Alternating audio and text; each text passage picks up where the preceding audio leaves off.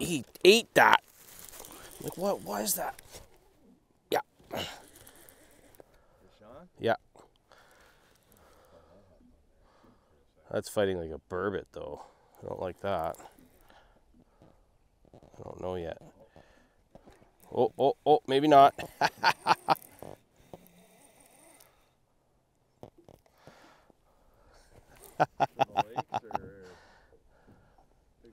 That's a lake trout, yeah. Yeah, they're better fighters.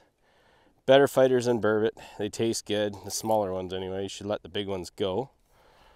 You want these big lake trout to keep spawning. Oh, he's feeling like he's coming off.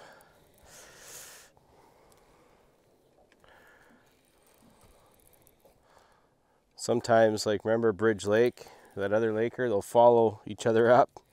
I think there's one following this guy up. There he goes, he's burping. Oh yeah, look, bubbles. Oh, that's a little guy. That's like... Just a little guy. He fought pretty well, though. He, like, ate this thing. Yeah. He's not ready. He's not ready. That's a good fighter. Those are good fighters. Yeah. He's going right down to the bottom. Right back down to the bottom. Well, you were just saying you needed a bit of a workout. My arm's getting sore. Just remember you saying that. Don't get enough exercise. Don't work out enough. Okay, he's done. Oh! Oh, what happened? Why did it go so slack? Did he break me? He broke me off. Oh, no. That was one of my... I don't have many more of those. Oh no. It's a good thing I have a tube jig ready. I guess I should have... I should have checked my line for fray after I caught that one fish. When they're rolling and they eat it like that, their teeth are so sharp. I think that's what happened. That's my fault for not doing what I'm supposed to. All right. Spearhead tube jig. Let's see. It was a pretty nice morning to be out. Well, I just remembered Bridge. Yeah, it was like... There you go, drop. Drop, drop, drop. Ah. It was what? Almost fighting for spots. Yeah. Yeah, that's true. I always say all you need is a pocket full of buzz bombs.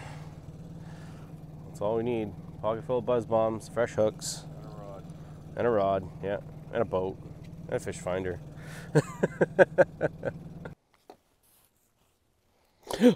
Oh, that hurts.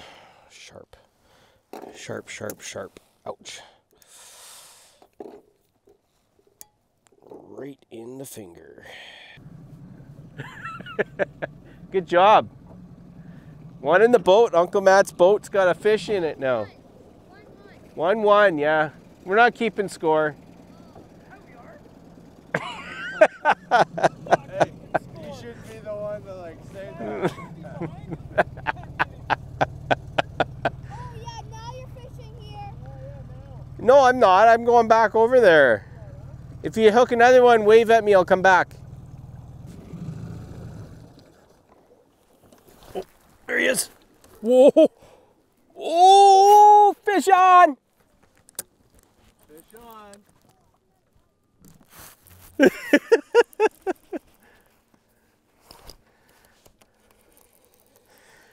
Fish on. Got it on camera too. Not a big one though. No. Well, I shouldn't say that. I don't know for sure. Oh.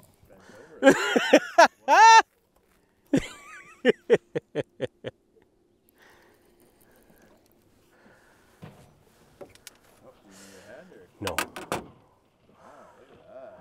Oh, he's wrapped. He's gone and wrapped himself.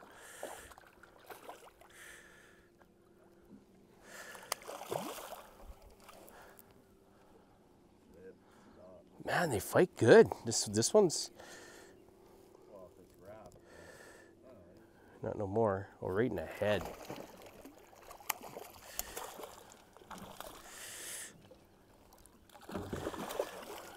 He's not ready to come in. Yeah, that's a gorgeous looking fish.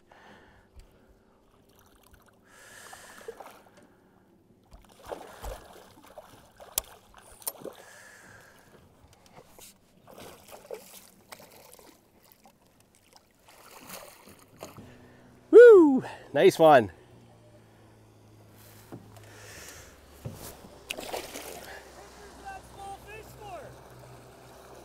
He fought hard. Hard. 1-1. 2-1. No problem. Hey, we're fishing here. Right here. Here, I'll text you the picture.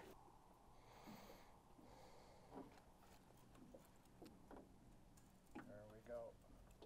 Fish on. Holy Marcus. That's a nice one. Let him peel on it, yeah. There you go. You might have to loosen your drag just a touch. Not much. You get a nice one there, Marcus. There, that's good. That's good. Just take your time. Just let him do that. Let him pull the boat. Grumps has hooked probably the biggest fish of the trip, like he always does. Bridge Lake, you got a nice one. Take your time with him. We want him to burp.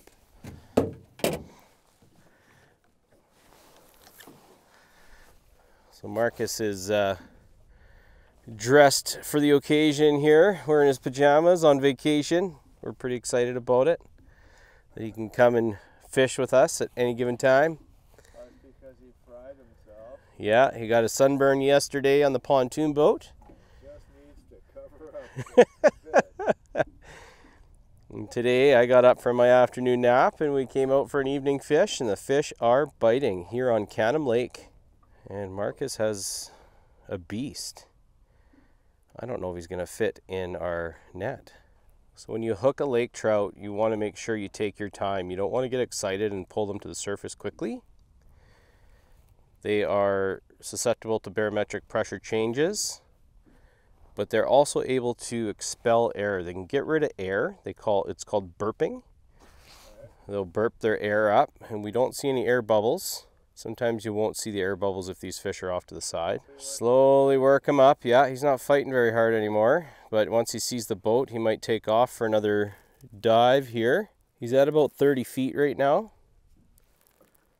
35 feet down still, so we still got a ways to go. He's heavy enough where he's pulling our boat around. I love it. Oh, wow. Look at that fish. Oh, he snagged himself.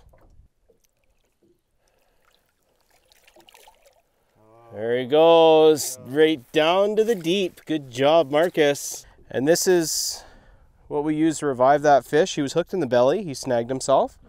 This is a cradle net. It floats on the water, and we're able to actually revive this fish and get him back into good shape so he can be released.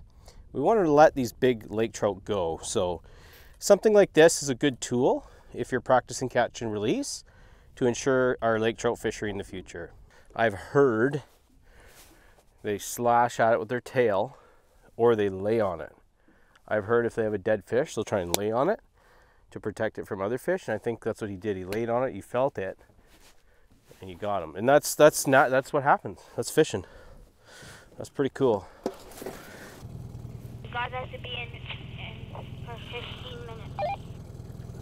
Okay, yeah, we'll be right in. We're just gonna cruise around in this bay here for a few minutes. Yep. Is Mom awake? Yeah, she's cooking the steak. Getting them all ready. All right, are we having fish fry tomorrow? Probably. Okay. Oh, there's one. Go, go, go, go, go. 2, 3. Did you catch anything? Yeah, we're just dropping right now. Gotta go. Oh, Grumps is on. Grumps just hooked one. Take a look at Grumps. Take your time. Okay, copy that. Take your time. Keep that tension on him though. Keep that rod bent. Don't pull too hard. Little one. Have you eaten one? It can be, but that's up to you. I wouldn't freeze it if I was you. It already looks like it's floating upside down. It's not doing that. Hold it up to me. I want to see if I can see it.